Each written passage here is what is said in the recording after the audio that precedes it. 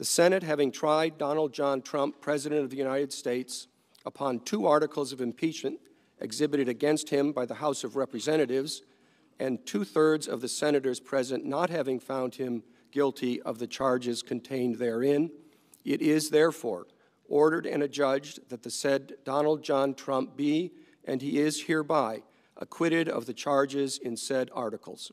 The Senate has acquitted Trump on 2 articles of impeachment, abuse of power and obstruction of justice, that were put forward by the Democratic House. Now, clearly, the Democrats should have put more into impeachment.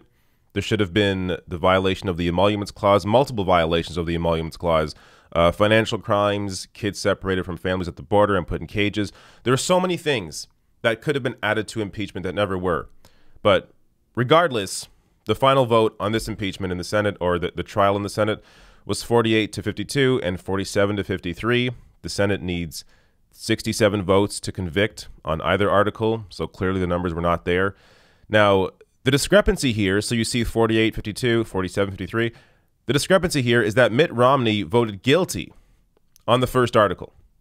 So let me show you, so his entire speech is about like 8 minutes long.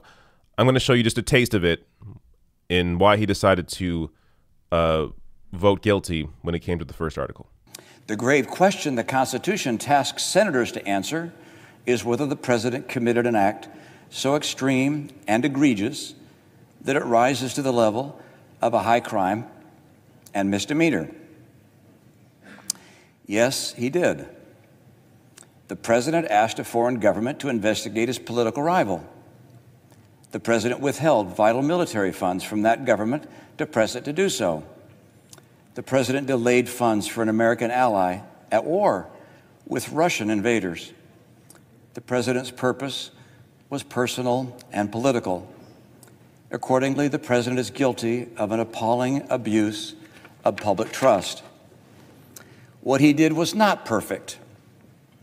No, it was a flagrant assault on our electoral rights, our national security, and our fundamental values. Corrupting an election to keep oneself in office is perhaps the most abusive and destructive violation of one's oath of office that I can imagine. All right. So that's a little taste. I'll link to his full speech below the video under sources if you actually want to watch the full thing.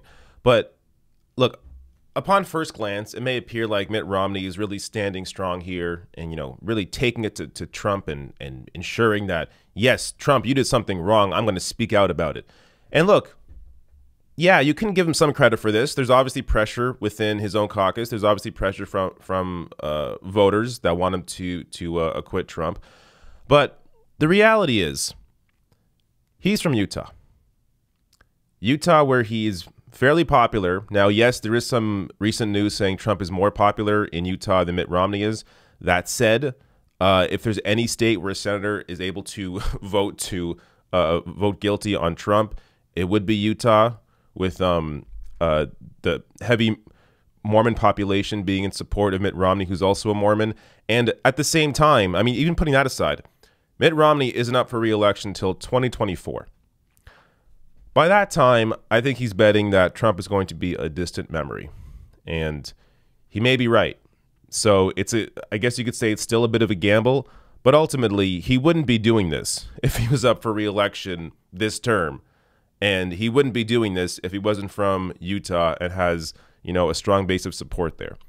So while he deserves, I guess, some credit here, the reality is the situation allowed him to vote guilty on, I guess, one article. I'm not sure. Again, like, if you watch his whole speech, he talks about how he's going to get, there's going to be backlash and everything. Why not just vote guilty on both? But that's a different discussion. Let me show you the initial reaction, at least from one person in the Trump camp. Donald Trump Jr. tweeted out, "Mitt should be expelled from the Senate GOP conference." If this is the path they take, go right ahead. Nobody is going to complain from the Democratic side about that. Go right ahead.